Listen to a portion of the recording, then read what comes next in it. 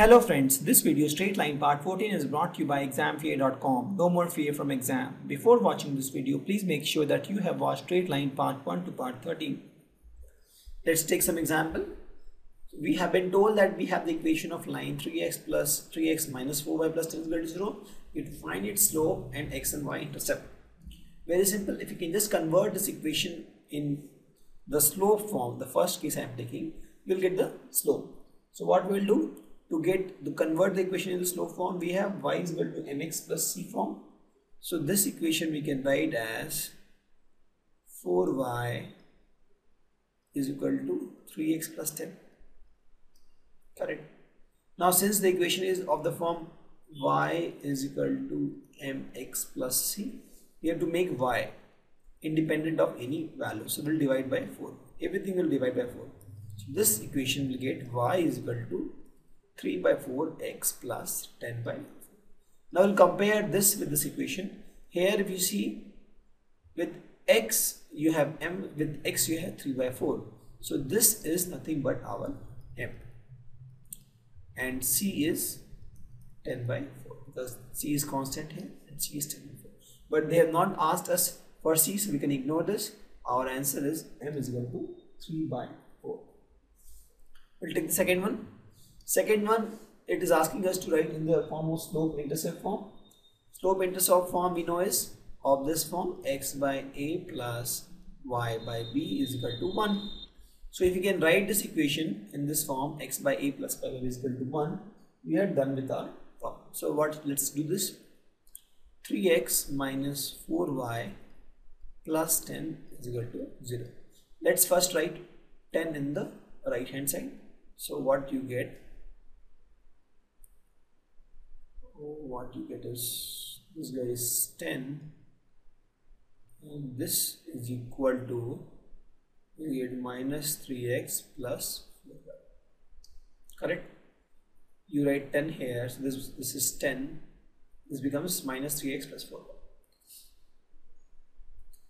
So actually if you put these values here, you will get 10 is equal to minus 3x plus 4y.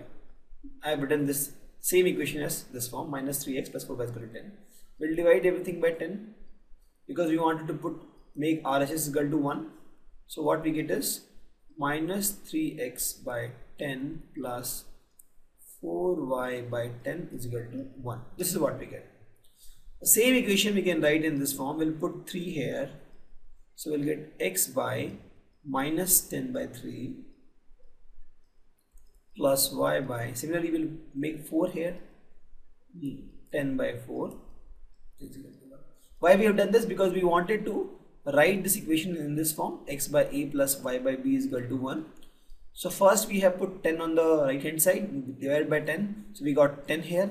Once we got 10 on the right hand side, the left hand side we want to free the x with the constant. So we have divided this, we have put this 3 here, we have put this 4 here. So what we got is this. Now if we compare this equation with this form, x by a plus y by b is equal to 1, we can see that a is equal to nothing but minus 10 by 3 and b is nothing but 10 by 4. So we have got the answer, that is x intercept and y intercept are minus 10 by 3 and 10 by 4 respectively. Very simple what we have done. In first case, when we wanted to find the slope, we have converted this equation in the slope form and we got the slope. In the second case, when we are asked to find x and y intercept, we have just converted this equation with the general line equation in the slope intercept form and we got in the intercept form and we got both the intercept. Here we are asked to reduce the equation into normal form and find the values of p and w. Obviously, when we want to reduce this equation into normal form, we have to find the values p and w. So we know that the normal form equation is of this form, that is x cos omega plus y sin omega is equal to.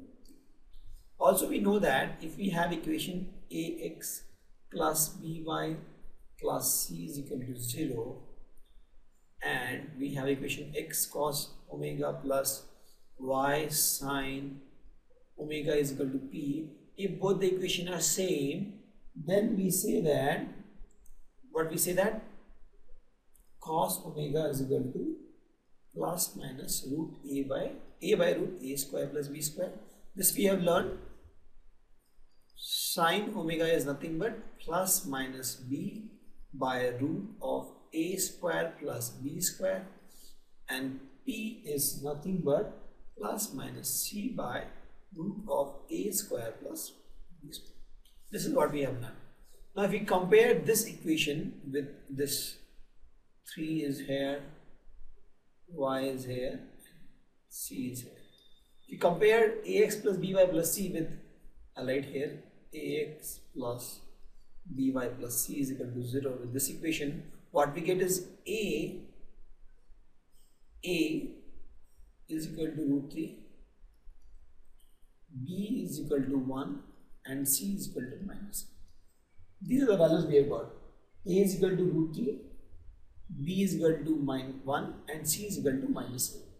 Now things are pretty simple. We have to find the value of cos omega. So we'll say cos omega is nothing but plus minus a by root a square plus b square. So this becomes plus minus root 3 by root 3 square is 3 plus 1 square is 1. So this becomes plus minus root 3 by root 4. This becomes plus minus root 3 by 2. Now cos omega is equal to plus minus root 3 by 2. Therefore omega is equal to 30 degree. Since we are taking this degree now, 30 degree.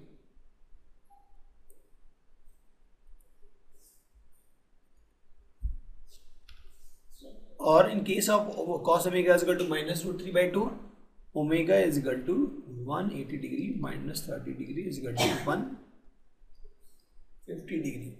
So omega is equal to either 30 degree or 150 degree. Similarly, sin omega, we can find sin omega is equal to plus minus b by root b square plus c square. Sin omega is equal to plus minus b by root a square plus b square. This becomes plus minus 1 by root of 3 plus 1. So this becomes plus minus 1 by. So here also if you see, omega turns out to be 30 degree or 150 degree. This is not 150, this is 180 plus 30, that is 210. This is 210, sorry, because 150 is positive, so this is 210. So omega is 30 or 150 here, and omega is 30 or 210 here. Now P is nothing but plus minus C by root of A square plus B square. This becomes plus minus of minus 8 by root of 3 plus 1. That becomes plus minus 8 by 2, that is plus minus 4. So we have the value of C is plus minus 4, and omega will take common value. Common value is 30. So omega is equal to 30 degree and P is equal to plus minus 4. This is the omega is equal to 30 and P is equal to plus minus 4. This is the value of omega and P. So we can create the equation. Equation is very simple. Equation is x cos omega, that is x cos 30 degree plus y sin 30 degree is equal to plus minus 4. So we have two equations. In first case this plus 4, in second case we have minus 4, and we'll put the values of cos 30 and sin 30 to get the answer. Let's take this example. We have two lines, a1x plus b1y plus c1 is equal to 0 and a2x plus b2y plus c2 is equal to 0. We have to prove that if the lines are parallel, if a1 by b1 is equal to a2 by b2, and they are perpendicular if a1 a2 plus b1 b2 is equal to 0. So let's first find the slope of these equations, because without slopes we can't do anything. We know that if two lines are parallel, slopes are equal, and if product of two slopes is equal to -1, that means they are perpendicular. So that means we have to find the slopes. To find slopes, let's convert into normal form.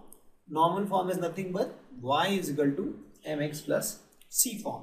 So let's convert equation 1. I'm taking the first let's convert both the equation into normal form and then we'll solve the question. First equation is a1x plus b1y plus c1 is equal to 0. Or I can say b1y is equal to minus a1x minus c. Or you can say y is equal to minus a1 by b1 x minus c1 by b1. This is the equation 1. So here I got m1 is nothing but minus a1 by b1. This is the first equation. How I got? I converted this into the normal form and I compared this equation with this equation. I see that this is m, whatever you multiply with x is m. Here you multiply minus a1 by b1 with x, so m is minus a1 by b1. Similarly, for equation 2 we have a2x plus b2y plus c2 is equal to 0. This equation I can write in this form: y is equal to minus a2 by b2x plus c2 by b2 is equal to this. So from this we get m2 is equal to minus a2 by b2. This is my equation number 2. This is 1 and this is 2. So we have two equations. That is, m1 is equal to a1 by b1, m2 is equal to a2 by b2. I took a shortcut because this is almost same. Both the steps are almost same. Now we have both m1 and m2. Now let's take the case 1. The case 1 is both the lines are parallel. In case both the lines are parallel, we say m1 is equal to m2. Correct? Now, if you say m1 is equal to m2, we can say or m1 is nothing but minus a1 by b1 and m2 is nothing but minus a2 by b2.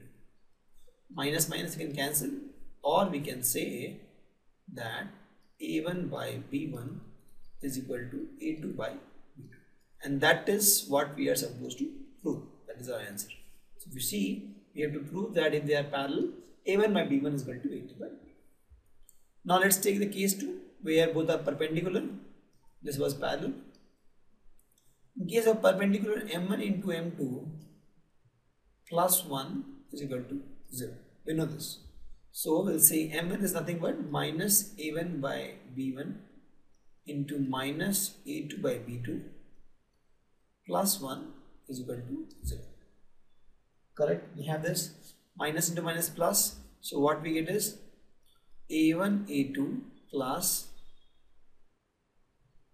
by b1 b2, sorry, this is b1 b2 plus 1 is equal to 0. Or the same equation we can write as a1 a2 plus b1 b2 by b1 b2 is equal to 0. Or the same equation we can write as a1 a2 plus b1 b2 is equal to 0. And that is what we are supposed to prove. a1 a2 plus b1 b2 is equal to 0. Very simple. The approach we have followed, that we were asked to prove that these lines are parallel and perpendicular. If these lines are parallel and perpendicular, this equation is satisfied. We were asked to prove that if these lines are parallel or perpendicular, particular equation should satisfy.